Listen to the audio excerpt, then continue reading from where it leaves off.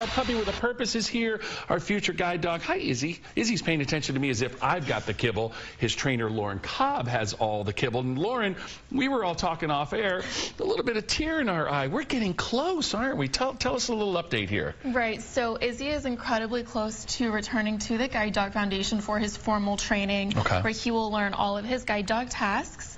So it's really exciting. It's an exciting time because he's come so far in the year and a half that we've been together. Oh my goodness, but is this our last visit here at the station, or will we get one more? We should have one more. Okay. Yeah. Now, what does the formal training entail? Because, I mean, obviously you've been doing so much since he was just a puppy. What's the next phase? So he will learn many, many things in his formal guide dog training, and one of the really cool things that he'll learn is how to find things for his handler. So say that he is in the subway and his handler is looking for the stairs.